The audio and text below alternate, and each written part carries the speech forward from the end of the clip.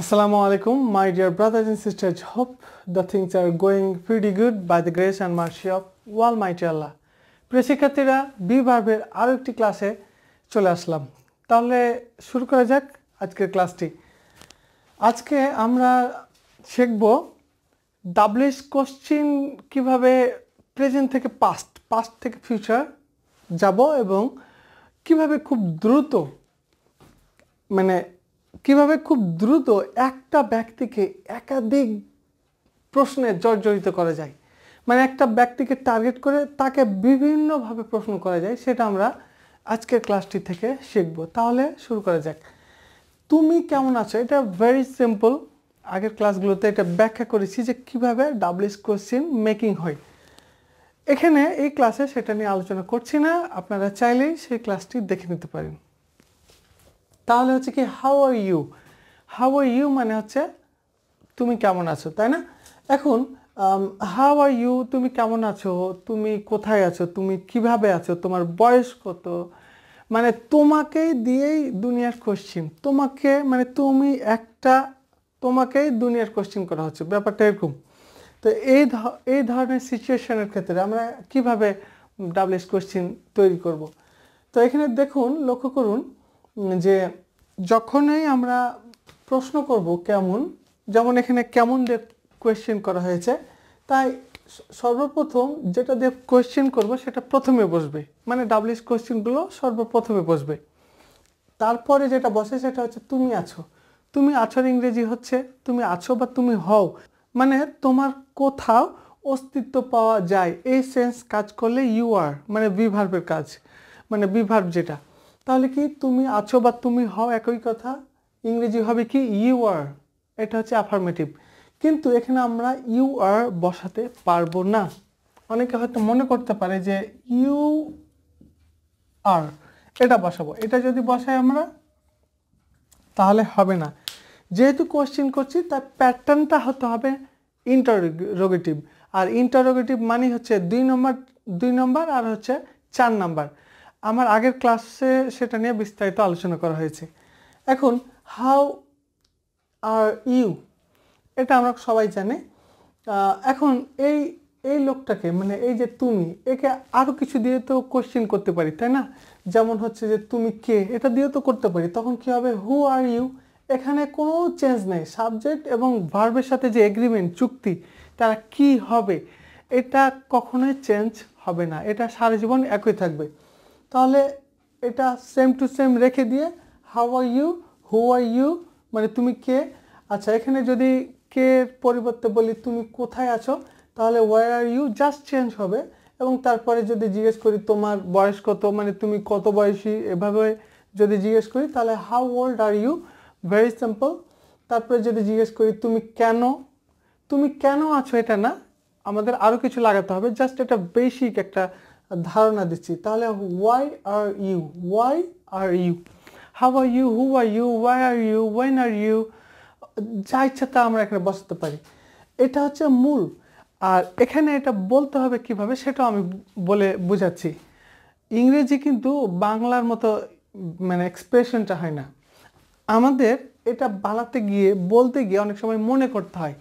এই মনে করাটা কিভাবে করতে হয় সেটা বলে দিই। যেগুলো দিয়ে কোশ্চেন করব সেগুলো তো ডিরেক্টলি বসে যাবে, এগুলোর সাথে কখনো এমিজার সম্পর্ক নাই, কারণ এগুলো জাস্ট মানে আমাদের কোশ্চেন করছি, এগুলো জাস্ট বসে যাবে। তো আমরা যখনই একটা লোককে মানে আপনাকেই যখন বলবো আপনি কেমন আছেন, তাহলে কি হাউ আর ইউ, আপনি কেমন আছেন, তাহলে আপনি কোথায় যদি বলতে চাই তাহলে হাউ এর জায়গাতে ওয়্যার লাগাতে হবে, ওয়্যার আর ইউ। তো এই যে মনে করার যে প্রসেসটা, যেমন হচ্ছে আপনি কে, তাহলে কি হু বলার পরে একটু ব্রেক দেব, আর ইউ, তাহলে আমার এটা মনে থেকে যাবে। যখন প্র্যাকটিস হয়ে যাবে, যখন অ্যাডভান্স হয়ে যাবে, তখন বলতে সমস্যা নাই। তাহলে আমরা যেভাবে প্র্যাকটিস করব, হু are you, wire are you, তারপরে হচ্ছে হাউ ওল্ড আর ইউ, তার মানে হু, wire, when, how much, how ton are you, how টল কত লম্বা, আর ইউ, এই 2 ভাগে ভাগ করে ফেলতে হবে। অর্থাৎ এগুলো বলার পরে ½ সেকেন্ড হলো ব্রেক দিয়ে এটা মনে করার চেষ্টা করতে হবে যে ইউ আর, তাহলে আর ইউ, এভাবে প্ল্যান করতে হবে। এটা কিভাবে প্র্যাকটিস করতে হয় এটা আমি আগের ক্লাসগুলোতে দেখিয়েছি।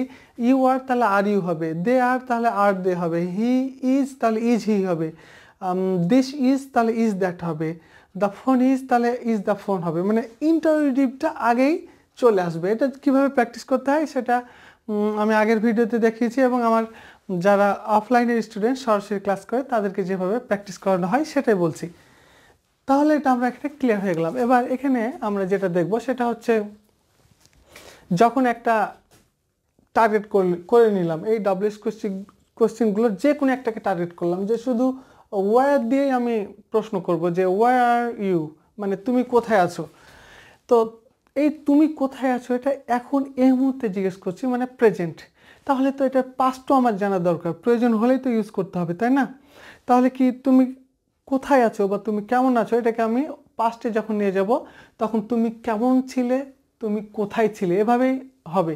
এবং এটাকে যখন ফিউচারে নিয়ে যাব তখন তুমি কোথায় থাকবে, তুমি কেমন থাকবে, এটাই তো হওয়া উচিত।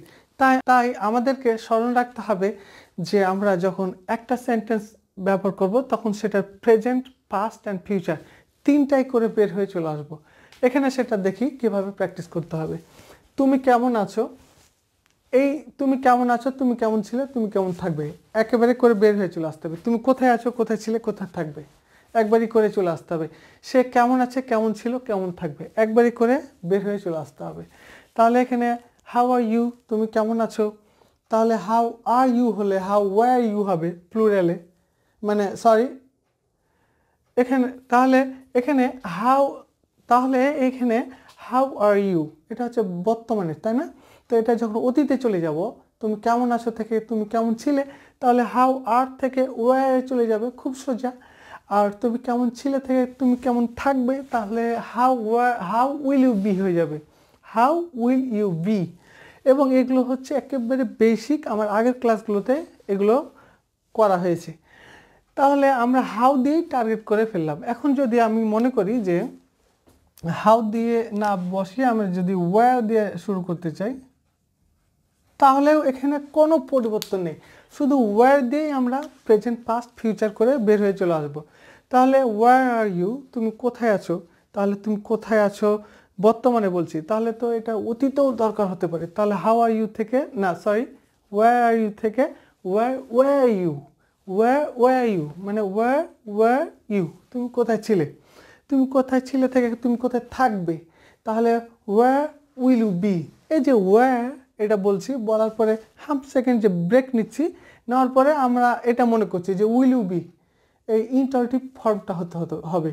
আমরা জানি যে এটা অ্যাফার্মেটিভ হচ্ছে ইউ উইল বি, এটার অ্যাফার্মেটিভ হচ্ছে ইউ ওয়্যার, এটার অ্যাফার্মেটিভ হচ্ছে ইউ আর, কিন্তু আমরা আগেই এটা ইন্টারেটিভ করে ফেলছি। এটার অডিও এটা কিভাবে অডিও বানাতে হয়, কিভাবে আমরা অ্যাসাইনমেন্ট দিই, এটা নিয়ে আমার আগের ক্লাসগুলোতে আলোচনা করা হয়েছে, এবং যারা আমার অফলাইনের স্টুডেন্ট তারা খুব ভালো করে জানে যে কিভাবে এটা ট্রেনিং করাই আমি। তাহলে নিশ্চয়ই এটা বুঝে গেলাম যে কিভাবে এটা প্র্যাকটিস করবে, যাই করব সেটা প্রেজেন্ট, পাস্ট, ফিউচার করে বের হয়ে চলে আসবো। প্রিয় শিক্ষার্থীরা নিশ্চয়ই ভালো থাকবেন, সুস্থ থাকবেন। নেক্সট ক্লাস দেখার আমন্ত্রণ জানিয়ে এখানে শেষ করছি। আসসালামু আলাইকুম।